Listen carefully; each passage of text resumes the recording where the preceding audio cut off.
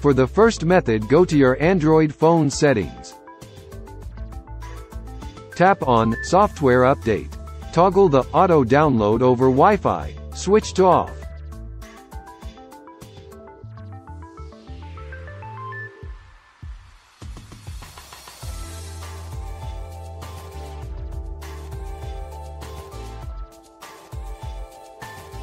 The second method uses the developer options. Go to your device's Settings app and select About Phone or About Device option.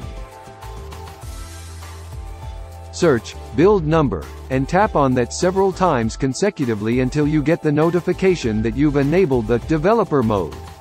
Head back to your primary settings screen and search a new Developer Options section. Tap on it. Look for the Automatic System Updates option and make sure it's not enabled. The last method allows you to turn off automatic updates for Google Play apps. Launch the Play Store app. Tap on the icon in the top right-hand corner of the screen.